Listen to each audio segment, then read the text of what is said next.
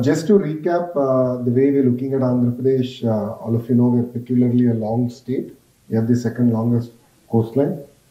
We have 4 operational ports. 4 more are going to come on stream in the next 24 months. Saying that, just to recap, the Anantapur region, which is the southern tip, which borders by Karnataka, is the automotive valley. I think Kia is a great example of speed of doing business. We've done it, we've proven it. I think India can move. Kia is doing exceptionally well based out of Andhra Pradesh. Then that brings us to Kurnool, which is our entire renewable energy hub.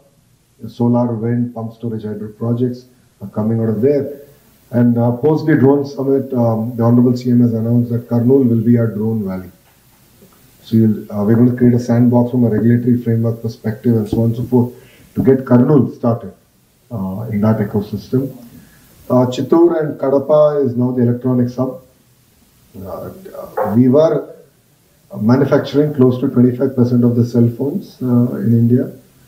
Last 5 years, it was a bit of a pause in that sense. So we have actually degrown back to 5%. We now need to sort of reinvigorate that entire ecosystem, but we already have amazing players. Andhra manufactures almost 50% of India's air conditioning. And there's going to be a few announcements in the white goods space coming out soon.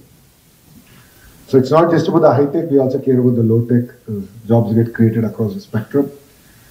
Prakasam district is where your entire biofuels ecosystem is coming out as part of our ICE policy, integrated clean energy policy. We have the entire biofuel ecosystem coming out of Prakasam district. Of course, Krishna Guntur is all about the capital region.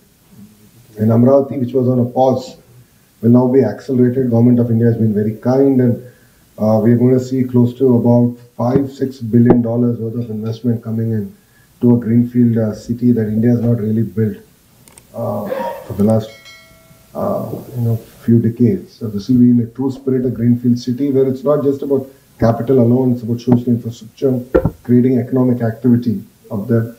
So Amravati will be on hyperdrive. Works are expected to start by December.